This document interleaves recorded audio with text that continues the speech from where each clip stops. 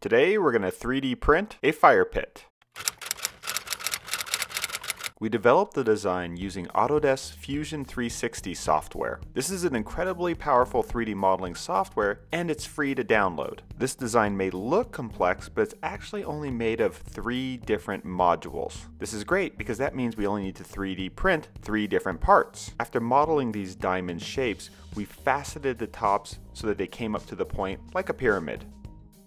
Now, some of the pieces for the fire pit were a little bit too big for a 3D printer. So we separated them into pieces and added little pegs so that it'd be easy to glue them back together. We used software called Quikrete to prepare the files for printing. The Robo R2 is a very easy to use 3D printer that I highly recommend for beginners.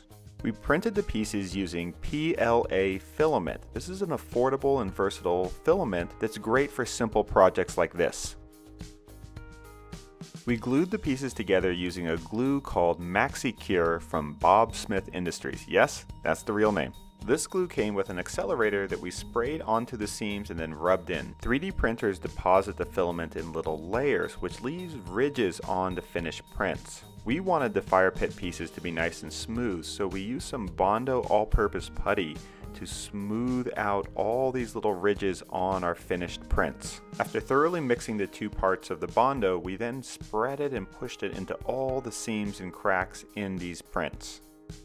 Once the Bondo had dried, we sanded the whole thing nice and smooth.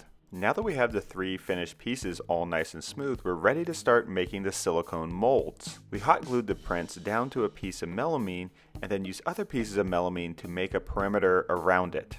Now, I've had some 3D prints float up on me before, so I also added a few screws from the underside. To make silicone molds for concrete projects, I like to use a product called MoldStar 30. Now, I had some of this product left over from some previous projects and it had been sitting around for about 1.5 years, and I don't think I had quite sealed the bucket all the way and it had kind of gone bad. It's a 2-part mix, and the white part, which is the activator, had really settled and become kind of chalky and never thoroughly quite mixed into the blue. After letting the silicone cure 24 hours, I removed the melamine and pulled out the silicone. Most of the mold was nice and rubbery, but there was these little white flakes in it that didn't quite ever fully harden, and I wasn't really sure if this was going to work that well for casting concrete. So I opened up some new buckets of MoldStar 30 and used my drill and a mixing paddle to make sure that the activator was all broken up and nice and smooth before thoroughly mixing the 2 parts together. This mold came out great, and I was ready to move on to the concrete part.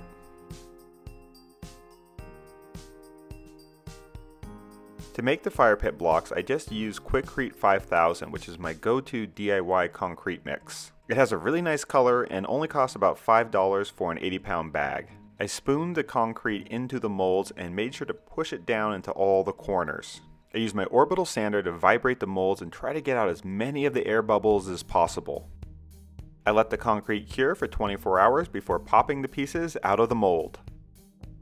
I repeated this process 11 more times until I had enough pieces to complete the fire pit. I let all the pieces cure for 2 weeks and thoroughly dry out before assembling them into the fire pit. Now, large pieces of concrete can store moisture and crack when exposed to heat, but these pieces are small enough that the heat can dissipate out of them. They're also really low to the ground. If you don't have access to a 3D printer, you could try making these blocks out of wood. I would suggest using some 2x lumber and using a belt sander to get the facets nice and straight. From there, you could seal it with a polyacrylic and then make the silicone molds. For additional information, check out our website, and if you want to see what we're working on next, be sure to follow us on Instagram.